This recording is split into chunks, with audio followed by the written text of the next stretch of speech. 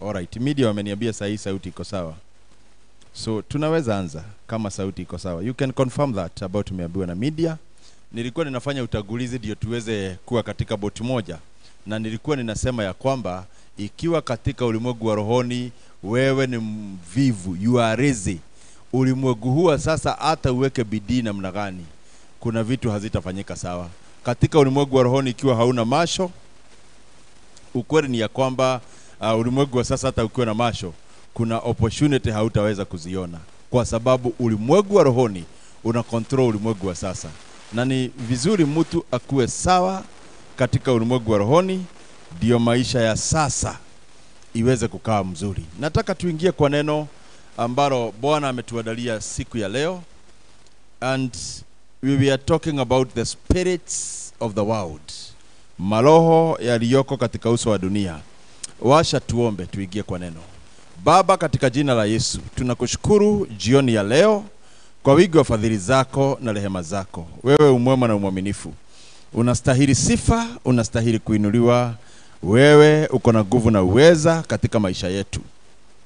Tunaomba ya kwamba jioni ya leo unene nasi katika mawazo yetu na masikio yetu, na yale ambayo tutakayoyaongea yatakuwa na ushindi katika maisha ya watu wako. Tukitiisha kila ngome na kila roho inayoinuka kinyume cha watu wako, na tukisema ya kwamba tutayaanika yale maroho wa shetani huwa anatupia watu wako ili waweze kushindwa, na ili tuweze kuyashinda na tuweze kuwa tumeisimama imara kwa utukufu wa jina lako. Nikiomba ibada ya leo yote ambayo umeandaa apokee neno la leo, Bwana, litakuwa la faida katika maisha yake na litamsaidia kila mtu kusimama kwa utukufu wa jina lako, na ni kwa Yesu Bwana tumeomba na kuamini. Kwa majuma mawili ambayo yamepita tulikuwa tunaongea kuhusu roho ya aina fulani ambayo tulisema inaitwa the spirit of despisement. Hii ni roho inasababisha udharauliwe mahali popote utakapoenenda. Na tukaona ya kwamba kuna roho inasababisha mtu adharau watu wengine, ama unakuta ya kwamba watu wengine wanakudharau bure tu, na ni mahali unafaa kuheshimiwa.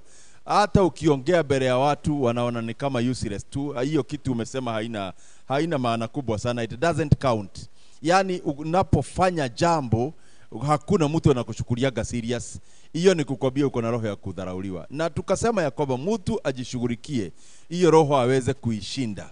Na tukasema ya kwamba kuna roho inaingia mtu anadharau Mungu. Na tukaona ya kwamba hakuna kitu hatari. Hii ndio tuliongea last Wednesday. Hakuna kitu hatari kama kumdharau Mungu. Maana ukishamdharau Mungu, ukweli ni ya kwamba kutoka hapo unaingia katika misingi ya laana. Unakuta ya kwamba watu wamekulaani ama watu watakulaani, na utakuta ya kwamba katika maisha yako utashindwa kwa vitu mingi, kwa sababu Mungu alinotice madharau katika maisha yako. Leo tukasema tunaongea kuhusu the spirit of Cain. Kuna roho ilikuwa na huyu jamaa alikuwa anaitwa Cain. Na hii roho ilimsukuma mwisho ikasababisha Cain alaaniwe na Mungu. Na sio kulaaniwa tu. Unaelewa, Cain alikuwa anaishi wakati Mungu amefukuza Adam na Eve kwa shamba. Na hii ni roho ambayo Cain alikuwa firstborn wa familia ya Eve and Adam. Na bado wakiwa wamefukuzwa kwa shamba la Edeni, roho ikamwadama huyu jamaa, ikahakikisha ya kwamba mwishowe Cain amelaaniwa na Mungu. Yani kuna laana ilitamkwa na Mungu kwa sababu ya ile dhambi ilifanyika shamba la Edeni, ilifanywa na Adam na Eve. Lakini Cain akiwa bado nje ya hiyo shamba, bado analaaniwa tena. Alijitetea sana na akalia akamwambia, ile kitu umenipanish nayo ni kubwa sana. Lakini ukiadamwa na hii roho ikupate, ukweli ni ya kwamba maisha yako itakuwa katika misingi ambayo hautafurahia. Na leo ndio nataka tuongee kuhusu hiyo roho ambayo ilikuwa na huyu jamaa anaitwa Cain. Na niko na imani ya kwamba kwa uwezo wa Mwenyezi Mungu nitaweza kuleta neno la Bwana katika ile njia Bwana angependa watu wake walielewe, na litakuwa la faida maishani mwako. Nataka nianzie kutoka kwa kitabu cha Luke chapter 24 and verse 36. Nataka nipatiwe kwa format ya Kiswahili kaidire ndio tuweze kuelewana. Luke 24 and verse 36. Na tunaongea kuhusu roho ya Cain ambayo iko katika kitabu cha Genesis. Lakini kuna kitu nataka kustrain hapa ndio tuweze kuingia kwa hiyo. Biblia inasema na walipokuwa katika walipokuwa bado wanazungumza hayo, Yesu mwenyewe akasimama katikati yao akasema, amani iwe nanyi. 37 wakashtuka kuogopa wakidhani kwamba wameona mzuka. Mzuka ni ghost. Ati ya kwamba hawa watu wameona ghost. Ni mitume wakati Yesu alikuwa amekufa na sasa akafufuka. Na akawatokezea mahali. Hii ni baada ya wao kuwa katika nyumba moja, na Yesu alikuwa ametokezea watu wengine walikuwa Emmaus, wakarudi mpaka Jerusalem kuambia mitume. Sasa mitume pamoja na hao watu walikuwa wametoka Emmaus wako mahali pamoja. Yesu akaja katikati yao tena, na milango walikuwa wamefunga, akatokezea tu. Ndio Biblia inasema wakashtuka sana wakidhani ya kwamba wameona mzuka, wameona ghost, ama wameona aina fulani ya ghost. Ni kitu kimebeba roho, ni kama roho, si kitu kiko na mwili. Ghost ni kitu hakina mwili, bali ni kiroho cha aina fulani, lakini kionekane na macho ya binadamu. Verse 38 inasema, lakini Yesu akawauliza, kwa nini mnaogopa? Kwa nini mnashaka mioyoni mwenu? Tazameni mikono yangu na miguu yangu, muone kuwa ni mimi hasa. Niguseni muone, kwa maana mzuka hauna nyama na mifupa kama mnionavyo kuwa ninayo. Kuna kitu Yesu anaongea hapa. Anasema ghost ama maroho hainaga nyama na mifupa.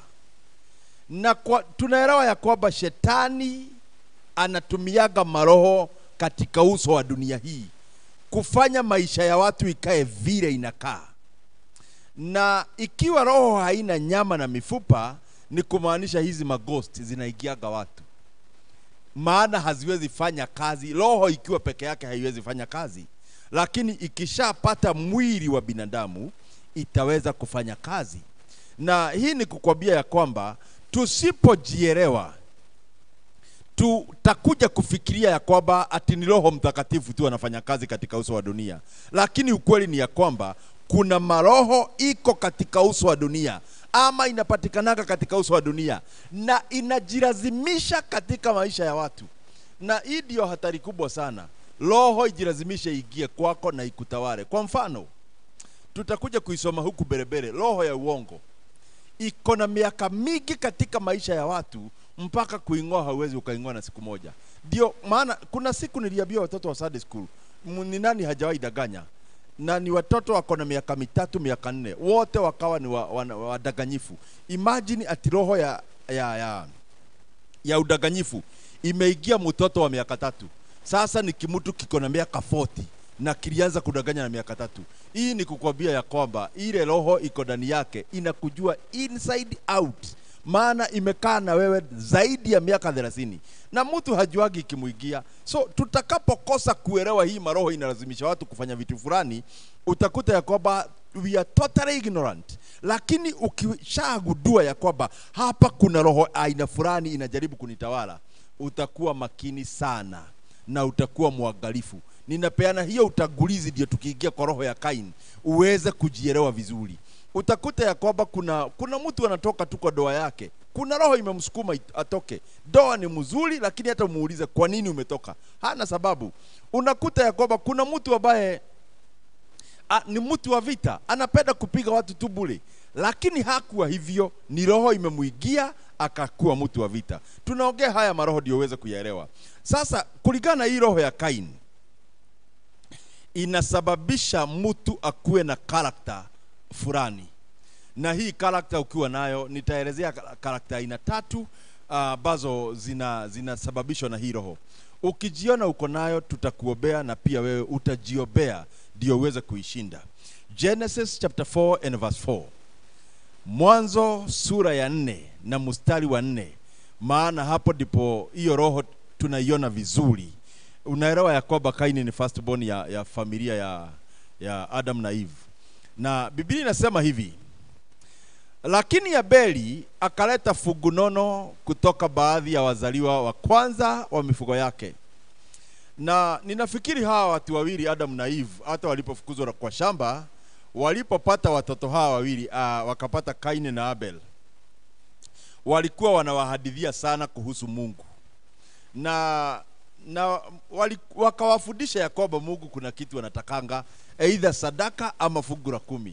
Maana hakukuwa na mshugaji wakati ule, maana dunia mzima ilikuwa na watu wanne. Ilikuwa na Adam, ilikuwa na Eve, ilikuwa na Cain, ilikuwa na Abel. Hawa watu wanne, hawa watoto wawili Cain na Abel, maandiko inasema ya kwamba wakamtolea Mungu sadaka. Na Abel alifundishwa sana nafikiri kuliko Cain, ama walipofundishwa alishika zaidi ya Cain. Maandiko inasema lakini Abeli akaleta fungu nono kutoka baadhi ya wazaliwa wa kwanza wa mifugo yake. Bwana akamkubali Abeli pamoja na sadaka yake.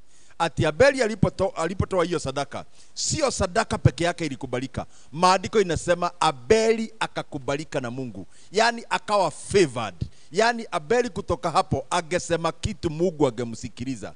Na mstari unaofuata unasema, lakini Mungu hakumkubali Kaini pamoja na sadaka yake. Kwa hiyo Kaini akakasirika sana, uso wake ukawa na huzuni. Yani Kaini akaigiwa na roho inaitwa ya mashidano. Hiyo ni roho moja inapatikana ndani ya Kaini, ya kwamba akakasirika. Kwa nini Mungu amekubaliana na sadaka ya Abeli na kwa nini Mungu hakukubali sadaka yangu? Ikawa nikana kwamba ni kushidana, walikuwa wanashidana baadhi ya Kaini na Abeli kumtolea Mungu sadaka. Na haikuwa mashidano, kila mtu alikuwa anatoa kutoka kwa moyo wake ile kitu anaona ni mzuri kwa Mungu wake, lakini akaigiwa na roho ya mashidano. Hii ni kukwambia ya kwamba wakati roho ya Kaini itakuigia, kila kitu katika maisha yako utakuwa unakiangalia katika misingi ya mashidano. Hii ni kukwambia ya kwamba utaona everybody ni your competitor. Ukiwa nayo utakuta ya kwamba kuna vitu mke wako na amesoma kukushida, hutakubali afanye, maana utaona akifanya hii kazi atanishinda. Yani unakuta mama amehitimu, lakini mzee analazimisha mama akae katika hali ambayo si ya kawaida na si ya usawa. Na si kitu kingine, mzee anapiga hesabu, huyu mama akipata hii kazi si atapata pesa mingi kunishinda. Unasahau hiyo pesa itaingia kwa familia yako tu, afadhali umruhusu afanye hiyo kazi. Ya kwamba unaona mama ananyamazishwa na anafinyiriwa, si kwa sababu ya kitu kingine. Mzee ameanza kuona mama ni competitor katika boma yake.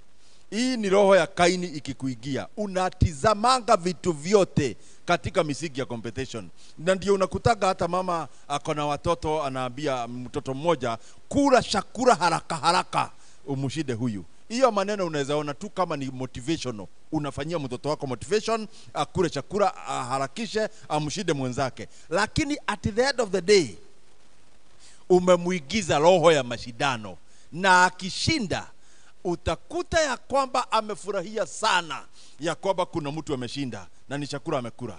Na hii ndio roho ambayo inatawala sana hapa Afrika.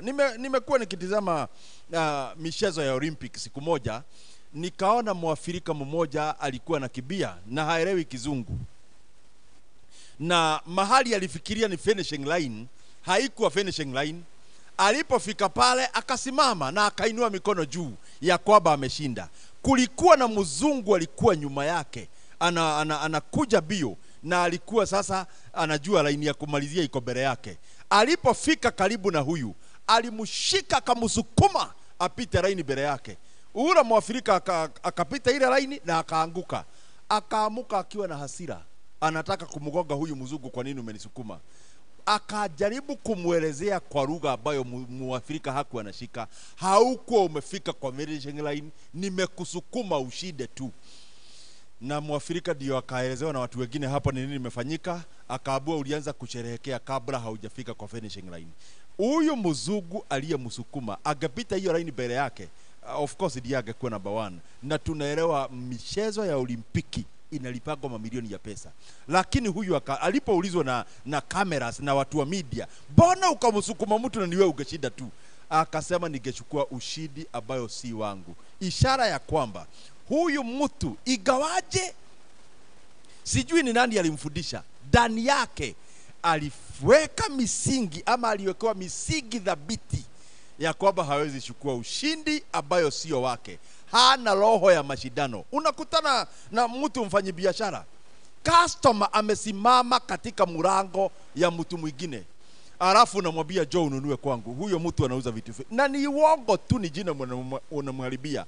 Anauza zile vitu unauza na anauza sawa, bei yake iko sawa, lakini una roho ya mashindano. Roho ya mashindano si roho ya kiungu, ni roho ambayo inatokanaga na huyu mtu anaitwa Cain. Ukimtizama Kaini, alianza kuona Abeli baada ya kutoa sadaka kama yeye. Yakoba ni competition wanafanya, na kutoka hapo Kaini akawa hampendi kabisa Abeli. Unakutaka mtu ameashiwa kazi na mwenzake, akamwambia niangalilie hapa nikibie mahali fulani tuna shama, ama nikibie mahali fulani kuna mtu mgonjwa naenda kuona hospitali, niangalilie hii kazi, within 1 hour nitakuwa nimerudi. Hiyo lisaa ameshomoka tu, customer wake mkubwa anaingia. Unamwambia hizi vitu anauzaga huyu mtu, mimi hata na shidago anatoa wapi? Mnauziogo vitu za wizi hapa, ndio unaona ameshukisha bei kuliko watu wengine. Unaambia customer kutoka leo hata usiku unakuja kununua, unaona huko maua nitakuwa na kutumiaga vitu, na pesa ya kutuma ni mimi nitakuwa nalipa. Kwa hivyo hakuna haja ushinde ukijisumbua. Hoja ni uniandikie tu list, nitakutumia hizo vitu maua. Imagine unaongea na customer ya mtu mwingine na unamwambia asikuwa anakuja. So huyu mtu hata akirudi hataelewa ati customer wake kwa nini hakujagi siku hizi, na kumbe ni wewe umemfunga maua na unamwambia nitakuwa nakutumia. Na kutoka hapo unakuta ya kwamba unaona kama umebadilika ama umepata vitu vizuri. Roho ya Kaini ikikuingia, unaonaga mtu mwingine ni competition anafanya na wewe. Nataka nikwambie, wacha ingie mchungaji. Kutoka hapo ile kanisa inakaa karibu na wewe, utaona kutoka hapo hiyo kanisa ni competitor. Na ukweli hakuna mashindano kwa Kristo. Hakuna mtu tunashindana na yeye. Hata kanisa la CFF ya Makutano likuwa na watu 10,000. Hawa watu si wa pastor, ni watu wa Kristo. Hakuna mtu anaweza jivunia aseme ati hawa watu wote ni wangu. Na tukishaelewa hivyo, tutaweza kuishinda roho ya Kaini. Nimeona madugu wawili, watoto wa mama mmoja, madugu wawili wameweka biashara mahali ya kuuza spare za magari. Watoto wawili wa mama mmoja wameweka duka ya kuuza spare. Duka ya mmoja iko hapa, unavuka duka 3 unafika duka ya huyo mwingine. Customer akaja kununua kwa huyu, akanunua vitu za pesa fulani, alikuwa na kalistika kubwa, vitu zingine akakosa akawa hana. Imagine huyu mtu baada aluke kwa duka ya ndugu yake anunue hapo, hawezi nunulia ndugu yake. Na wataenda nyumbani Christmas kwa hii familia moja, wataenda kwa mama mmoja, wataenda kwa baba mmoja, ananunulia watu wengine, na anajua ndugu yake anauza hiyo kitu. Na ni nini? Ni ndugu yake asitajirike, amuchide. Utakapoigiwa na roho ya Kain, ile kitu itafanyika katika maisha yako. Jambo la kwanza ni ya kwamba utakuwa ya kwamba utaumiza wale watu ambao wangekusaidia. Bwana Yesu asifiwe. Inafanya mtu asisaidie mtu wa kwao. Inafanya uone watu wale wamekuzingira ni kama ni competition wako nayo. Unakutaga mtu ameandikwa kwa kampuni na masomo yako haikuwa masomo ya juu sana, na kuna vijana wengine wamekuja kwa hiyo kampuni, na ni wewe unafaa uandike kwa kazi. Ukisoma credentials zao hivi, uone huyu ako na PhD, huyu ako na master, huwezi wapea kazi. Hawa ni competitor. Unaona hawa nikipea kazi mimi nimefutwa. Ni roho ya Kaini kikuingia, na hii roho si mzuri. Jambo la kwanza, roho ya Kaini kiingia mtu, inafanya mtu aone competition ndani ya watu wengine. Number 2, ikikuingia ni nini ngine utaona? Verse 6 of the same chapter, Genesis chapter 4 and verse 6. Kuna kitu kimeandikwa pale, ningependa tuangalie quickly tuone Bwana anasema nini. Mstari wa 6, maandiko inasema hivi: Then the Lord said to Cain, Why are you angry? Why is your face downcast? If you do what is right, will you not be accepted? But if you do not do what is right, sin is crouching at your door. It desires to have you, but you must master it. Kaini anajaribu kupewa advice na Mungu. Na anapewa pia unabii na Mungu mwenyewe. Anaambiwa, Mungu anamwambia, ninaona dhambi imesimama mlangoni mwako na ni lazima uishinde. Hii ni kukwambia ya kwamba you cannot be advised, you cannot take warning. Vitu mbili zingine tunaziona katika roho iliyoko ndani ya Kain. Hauwezi shukua advice na hauwezi shukua warning wakati mtu anakupatia warning. Imagine Kain anaambiwa na Mungu, ati dhambi imesimama kwa mlango yako inagogagoga, lazima uishinde. Ati ungefanya kitu kizuri, si ungakubalika. In short, Mungu anamwambia, si ubadilike na ufanye kitu kizuri, utakubalika. Mungu ameenda to an extent, baada ya kumkataa Kaini, kuja tena kumadvise. Na Kaini hakusikia.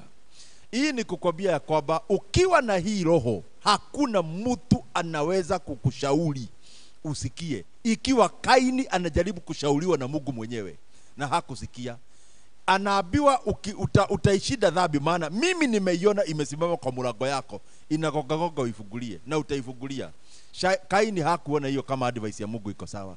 Ni kukwambia ya kwamba mtu akiwa na roho ya Kaini, ile kitu inafanyika ni ya kwamba hata upewe ushauri na nani, huwezi sikia. Unakuta ya kwamba msichana amejaribu kuambiwa na mama yake ya kwamba huyu kijana mnatembea na yeye, uachane na yeye, hakai mtu mzuri, achana na matembezi ya huyu kijana. Hawezi sikia. Mwishowe wakati atashika mimba ndiye anakuja kukibia kilia akisema nisamehe, lakini ilikuwa inaonekana bereni na akajaribu kushauriwa. Kuna mtu alifuta kazi mahali na tulijaribu kumuita na kumshauri na kumwambia, tafadhali, ni kweli wanalipa pesa mzuri, lakini ukienda hapo katika hiyo kampuni, masomo yako haiko juu vile wanahitaji. Ni kweli umepata mtu wa kukutetea, utaajiriwa mahali pale, lakini masomo yako haitakusustain.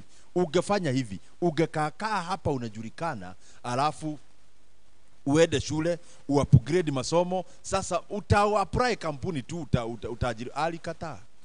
In fact, hakupeana hata notice ya kuacha kazi. Alitoka kazi immediately. Ile notice mtu anafaa kupeana 30 days hakupeana, na akaenda kazi katika hiyo kampuni. Ukweli ni ya kwamba hakufanya kazi miezi miwili. Alishikwa na kuna kitu kilipotea kwa kampuni, na ni yeye alikuwa azuilie kipotee, na alienda kutolewa polisi. Tulianza kushanga pesa ya kumwekea board ndio aweze kutoka. Na ni nini imefanyika? Ni kupewa advice kidogo tu, na hii roho ikikushika, hakuna advice ya mtu unaweza sikia. Mtu before ufungue biashara, mpendwa, mtu hutafuta watu, unawaambia ninafikiria kufungua biashara fulani kama hii, mnaonaje? Wakushauri kidogo. Lakini ukiwa na hii roho, hata uambiwe na nani, huwezi sikia. Unakuta mtu anaambiwa na mke wake, usichukue loan ya biashara kwa saa hii, ati unataka kuchukua loan uende China ukalete mali. Wacha tufanye hivi, tuendelee hivi, tunaendelea pole pole, tuongezee customer, ili tukifika ni kuchukua loan tutakuwa na customer wa kutosha. Hiyo haitoshi kumadvise huyo mtu. Unakuta ya kwamba atachukua loan na aende, lakini biashara itakapoanguka ndio sasa utaona kichwa shaka kimeinama, na ukweli hata hivyo hawezi advisika. Unakuta mtu ameambiwa na mke wake, babake fulani, mimi ninafikiria badala ya tununue gari kwa saa hii, unafaa kwanza badala ya kununua gari, tunafaa tujenge kanyumba kwanza. Lakini mzee, na alikuwa ameambia marafiki zake wote ananunua gari, hawezi sikia kitu. Unaingia kwa market, umenunua gari, baada ya siku 2-3 hiyo gari imewekewa mawe hapo, maana maintenance ya hiyo gari haukupanga. Na ungesikia ushauri wa mama tu, hamungeingia katika hiyo shimo. Ukiwa na roho ya Kaini, hakuna mtu anaweza kukushauri usikie. Unafanyanga ile kitu kichwa yako inakwambia, na unaamini wewe ndiye mtu mwerevu kuliko watu wote. Maana mtu ambaye si mwerevu akishauriwa hata ni nani anasikianga. Washa nikwambie, kuna wakati hii roho inashikaga taifa mzima. Huwezi lishauri ya kwamba taifa lisichague mtu fulani, maana shetani ni very cunning. Akiamua kwa taifa mtamchagua yeye, anaweza tafutia kiongozi mchague yeye. Ikiwaingia wakati wa siasa, mnachagua yule mtu ambaye hata Mungu anashindwa. Sasa hawa nitawaambia namna gani? Ni nani huyu anataka kuchagua? Paka Mungu mwenyewe anawashangaa. Hii roho ikiwaingia, hakuna taifa mzima mnaiba ile nyimbo ambayo Mungu hataki muibe. Mnachagua yule mtu ambaye hata Mungu mwenyewe hataki. Lakini ni roho ilifanya hivyo wakati wa Yeremia. Alijaribu kuwashauri, imeandikwa in the book of Jeremiah. Alijaribu kushauri taifa nzima, lakini hawakusikia kitu. Walifanya opposite ya vile Jeremiah anasema. Ni roho ya Kaini ikimwagwa kwa tauni mzima, watu wote wanaibaga nyimbo moja. Na hata ujaribu kuwashauri, hakuna mtu anaweza kukusikia. Ikimwagwa kwa taifa, hakuna mtu anaweza kukushauri. Ikimwagwa kwa nani? Kwa shule. Unakuta watoto wote wa shule, hata mwalimu akijaribu kuwaambia msigome, hawawezi sikia, watagoma tu. Ni roho ya Kaini imemwagwa, watagoma hivyo hivyo, na mwalimu amejaribu kuwaambia ninawasikiza. Wapendwa, sijui inakutawala kiwango gani.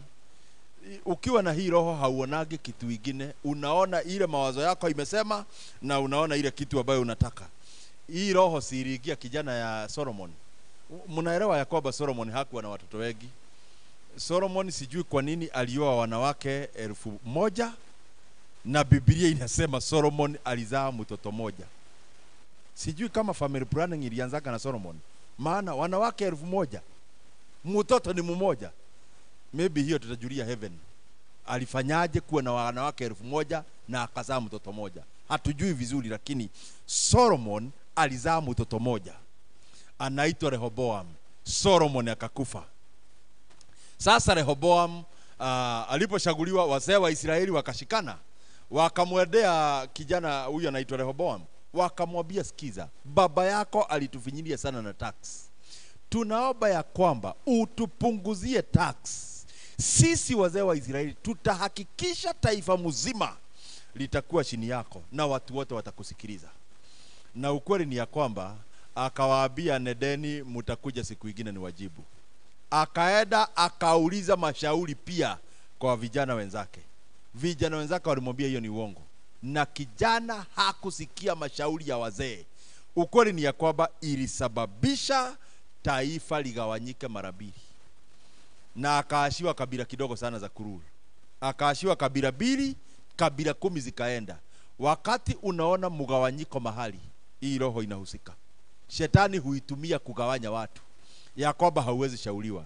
Wakati unaona doa imevujika, ya kwamba mama amejaribu kuongelezea mzee hasikii kitu, mpaka mwisho doa inavujika, hii roho imehusika. Shetani yako na maroho anayajua kuyatumia wakati ule unafaa. Si tunaelewa? Tutafika kwa roho ya uongo. Maandiko ukisoma inaonyesha Yesu kusurubiwa, roho ya uongo ilihusika. Yesu kufufuka kwake, shetani alitumia roho ya uongo, meaning anaidhamini sana. Ikiwa aliitumia kwa mwana wa Mungu ikafanya kazi, ndio unaona roho ya uongo inafanya. Okay, leo hatuko kwa hiyo roho, tutafika hapo tutaiona. Lakini kwa saa hii tuko katika hii roho ya Kaini. Ikikuingia hauwezi shauriwa na mtu umusikie. Unafanyanga ile kitu kichwa yako inakuambia. Hata kama ni mzuri, hata kama ni baya, utajulia berebere. Woi, ikuingia ukiwa boss, wafanyikazi wako ndio wanakushauri. Wanakuambia, tafadhali bosi wetu, usifanye hivi, tufanye hii na hii na hii. Tunafikiria ndio itakuwa sawa kwa kampuni, maana wanafanyikazi wanapendaka kampuni sana. Lakini mwisho unakuta ya kwamba bosi amefanya vile anataka, mwisho kampuni inaanguka. Na ni kitu kidogo ilifanyika tu, ni roho ya Kaini shetani alitumia, akaangamiza kampuni mzima. Ikikuingia ukiwa mwanasiasa, unaambiago na wanasiasa wenzako ama na wananchi ya kwamba usiingie chama fulani, ukiingia chama fulani tutakuchagua. Alafu wewe huwezi sikia, unaingia ile chama kichwa yako imekwambia. Mwishowe unakuta umeanguka. Unarudi kutuambia sisi wananchi, mulituagusha tu, lakini next time unipe kura. Ukifuata kichwa yako tena, next time pia utanyimwa kura. Kwa hivyo ukiigiwa na roho ya Kaini hauwezi shaurika. Number 3, verse 9 of the same chapter. Genesis chapter 4 verse 9. Kuna kitu kingine hii roho inafanya. Maandiko inasema hivi, kisha Bwana akamuuliza Kaini, ndugu yako Abeli yuko wapi? Akamjibu, sijui. Hii ni baada ya Kaini kuua Abeli. Akamjibu, sijui. Je, mimi ni mlinzi wa ndugu yangu? Imagine ni Mungu anaulizwa hiyo swali. Ati, am I my brother's keeper? Niye the watchman wa my brother. Kwani Mungu uliniweka mimi nikuwe naangalia my brother? Na akiuliza hivyo anajua kabisa ndugu yake yako wapi. Anajua ni yeye ameua. Hii ni kukwambia ukiwa na hii roho inasababishaga uogee vibaya. Inaigiaga kwa mdomo ya mtu, inakaaga hapa karibu na mdomo. Roho ya Kaini kikuingia inakaa hapa karibu na mdomo. Nimeona mtu ameulizwa na mtu mwingine tu, anaulizwa ni saa ngapi? Anamuuliza badala amwambie aangalie saa tu hivi, amwambie saa hii ni saa 4 kamili. Anamuuliza, unataka kujua ni saa ngapi ukawike? Yani mpaka wewe mwenyewe unashindwa, hii ni majibu ya aina gani? Ni kama umeangalia mtu mwingine ukaona kama ni kuku. Mtu akuuliza saa, alafu unamwambia ukawike. Hata mimi siwezi nikaelewa ni nini hii. Ninaona kama pia wazazi wetu wa zamani, na ninawapenda sana, maana wazazi wangu pia ni hawa wa zamani, ni kama ilikuwa imewashika mahali fulani. Maana nilikuwa nakuta mzazi akiondoka anatuambia, nimeasha nimewekelea githeri kwa jiko, musiongezee maji na musiweke kuni, nitakuja munikule. Sasa nikipima vizuri, sasa naweza shindwa kusema hiyo ni nini. Lakini ukisikia mzazi amesema nimeacha nimewekelea githeri, musiweke maji na musiongezee kuni, nitakuja munikule, uelewe hiyo roho ilikuwa karibu na mahali na hapo walipo.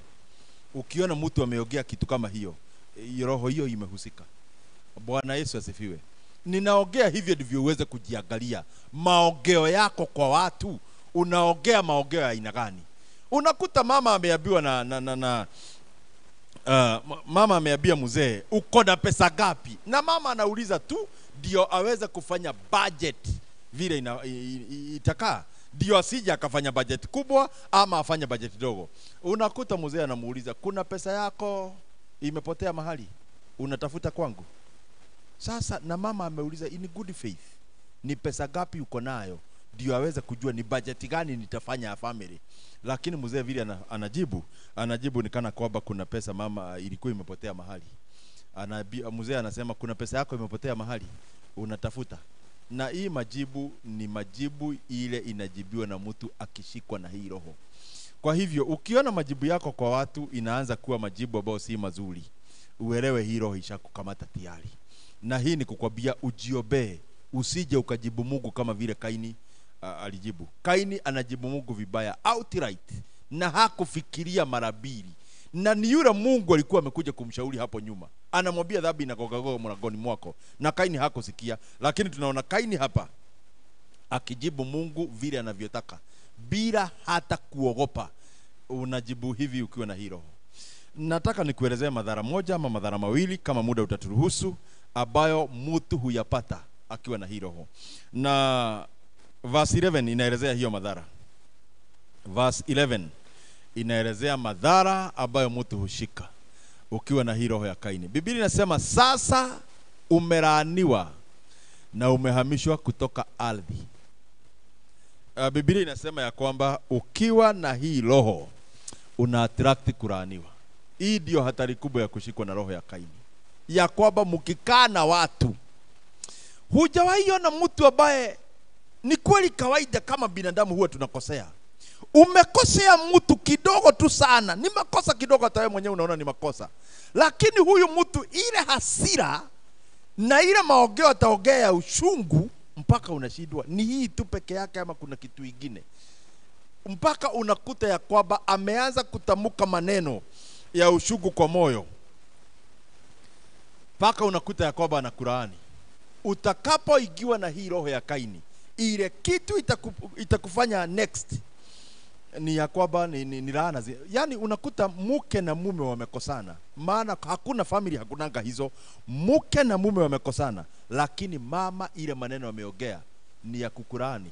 Unasikia akisema hautajisaidia kabisa, mimi sijui niliolewa na mwanamume wa aina gani, wewe huwezi saidika, wewe utakufa ukiwa maskini. Sasa hiyo usiseme ni matusi, Hiyo ni laana imeanza kuigizwa katika maisha yako. Bwana Yesu asifiwe. Unakuta ya kwamba mtu wako na wazazi, uko na baba, unafanya kazi hapa Meru, na ni kungangana, unangangana ndio uweze kupata pesa ya kulipa nyumba, ni kungangana, unangangana ndio uweze kupata pesa ya kununua chakula, ni kungangana, unangangana ndio uweze kulipia watoto school fees. Yani wewe unajua kabisa ni kungangana. Ukifanya hizo zote, bado unatafuta shilingi 500 unatumia mzazi pale Geshagi, unamtumia baba 500, badala ya aseme asante na shukrani, unasikia akisema aha, yani ile kitu ameona tu anaweza nitumia ni 500, hata yeye hatapewa na watoto wake. Hiyo sasa si matusi, umelaaniwa.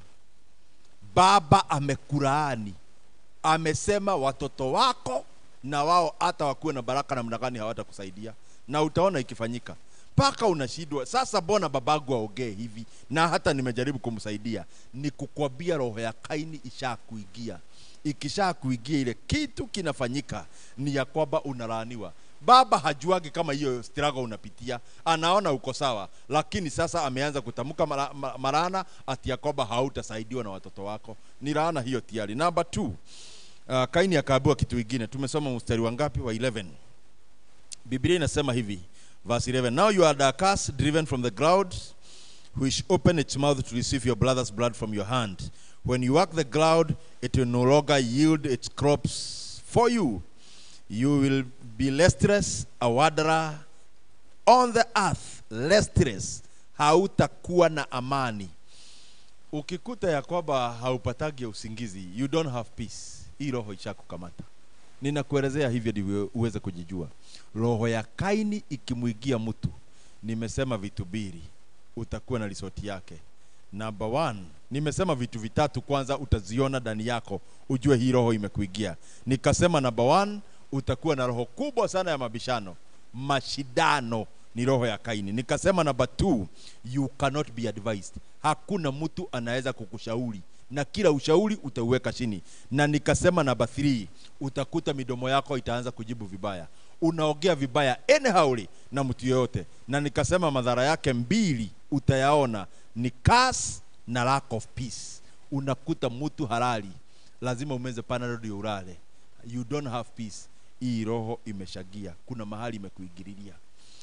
Nataka nikuashia hapo kwa usiku wa leo, sitaki kuongezea, na nimeshukuru ya kwamba umenisikiliza. Nimeshukuru ya kwamba umetembea na mimi. Ningependa uandike kitu comment tu, ndio nijue tuko pamoja na wewe. Nimeona ya kwamba Eric Paul amekuwa pamoja na sisi, John Mweti, Peter nimekuona, Faith Mureithi. May God bless you, may God bless you, may God bless you. Nani mwingine tumeona online? Karo Maina, Peres Wamete, Margaret Jiri, may God bless you, may God bless you. Nataka niwaombee ya kwamba kama hii roho ilikuwa kukamata iweze kuondoka maishani mwako. Alafu baada ya kuomba, niko na imani ya kwamba tutatoa sadaka, maana hakuna ibada haitolewi sadaka. Tutatoa sadaka ndio hii roho iweze kuondoka kabisa. Na ikiondoka, maisha ya watu itabadilika. Roho hii ya kusababisha laana ikiondoka leo, ni kumaanisha utabarikiwa. Wacha tuombe. Ninakushukuru Bwana kwa kuwa mwema na mwaminifu. Unastahili sifa, kuinuliwa na kuabudiwa. Wewe ni nguvu yetu na ni ushindi wetu. Umetuwezesha kuleta neno katika ile njia litapendeza kwa watu wako. Sijui ni nani nilikuwa ninanena na yeye, lakini yeyote ambaye amesikia hii sauti, ninamwombea kwa jina la Yesu ya kwamba hii roho itahama kwake usiku wa leo, maana haina nafasi tena katika jina la Yesu. Ewe roho, tumekugudua, hautakuwa na nafasi tena katika maisha ya watu wa Mungu. Ninanena utakaso kutokana na hii roho. Ninanena ya kwamba watu wako wataishinda na watasimama imara. Nikitangaza kwa jina la Yesu ya kwamba kila yeyote ambaye amesikia hii sauti na ulikuwa umemwandalia ibada hii, Bwana aweze kuwa mshindi kutokana na hii roho. Na ninatangaza ya kwamba kuanzia siku ya leo watu wako watakuwa na amani na maisha yao imebarikiwa. Ninatangaza ushindi wako maishani mwao, nikinena ya kwamba Bwana utawawezesha kusimama imara, utawawezesha kushinda, na kibali chako kitawaandama. Pokea sifa kwa kuwa Bwana umetenda, utukuzwe, uinuliwe na uhimidiwe kwa kuwa mwema na mwaminifu. Na ni kwa Yesu Bwana tumeomba na kuamini. Amen. Kwa wale wote ambao wameingia online, Sadaka utatuma kwa akaunti ya CFF Makutano ambayo ni 22218 22218, account number 7238, account number 7238. Hiyo sadaka ukituma mahali hapo itafika. Tumebarikiwa pamoja, na mimi nakuhakikishia, kwa sababu tumeshida hii roho usiku wa leo, utaona utofauti maishani mwako kuanzia siku ya leo, na maisha yako haitabaki kuwa vile. Utakuwa na ushindi mpaka watu wa kwenu watauliza ulitembea wapi. Si mahali ulitembea, ni roho ya aina fulani imeondoka. Na ikiondoka ni nini utaona tofauti? Utakuwa unasikia ile hasira ilikuwa inasababisha uongee vibaya imeisha. Roho ya Cain inasababishwa na hasira. Hasira ndio ilisababisha uwe ndugu yake. Ile hasira ya kukufanya uongee vibaya, utaona hiyo hasira imeisha. Na kitu kingine utaona katika maisha yako ni ya kwamba utakuta ya kwamba Mungu atakutumia watu wengi sana wa kukushauri. Na kutoka hapa maisha yako itachukua mkondo na sura tofauti. Maana Cain ilisababisha alaaniwe, na ikasababisha Cain atoke kwa watu wao. Hii roho imeondoka usiku wa leo. Amini pamoja na mimi, na utaona tofauti hii. Ile hasira ilikuwa inakupanda uongee vibaya itakuwa imeondoka, na nimesema ya kwamba utatumiwa watu wa kukushauri, and that will be well in Jesus name. Na utakuta ya kwamba hata zile vitu ulikuwa unaona watu wanafanya, unashida ukishidana, haitakuwa na maana tena. Ni kama mtoto wangu, my son ambaye nimezaa mimi, ashukue viatu zangu, aanze kuvaa na aanze kusema yeye ni baba katika hiyo nyumba. Hata nikiwa hapo siwezi bishana na yeye. Hakuna kitu tunashidania. Utakuta you are at peace. Roho ya mashidano itaondoka. Hakuna kitu utashidana nayo. May God bless you, may God bless you, and may the Spirit of the Lord leads you from today, and may the grace of the Lord be upon your life in Jesus name. Bye bye.